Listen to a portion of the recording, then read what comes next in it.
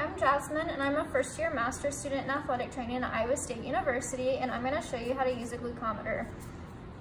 So first, we're going to put on our protective gloves, and then we will wipe the patient's finger with an alcohol prep pad. Next, we're going to check that we have loaded a lancet needle into the lancet. This one I've already done for you, so you would push this in here and then twist the protective top off. We'll put the cap back on, and then we'll have it set at about a 3 or a 4, and this is just the needle penetration depth. Next, we will load the stick reader into the glucometer, and then we'll load the lancet, press down slightly, and push.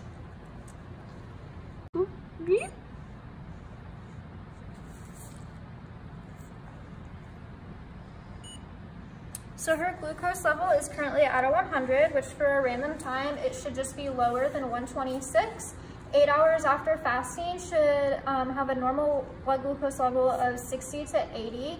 And then 2 to 3 hours after eating food, which she said she had food about 2 to 3 hours ago, should be between 120 and 140.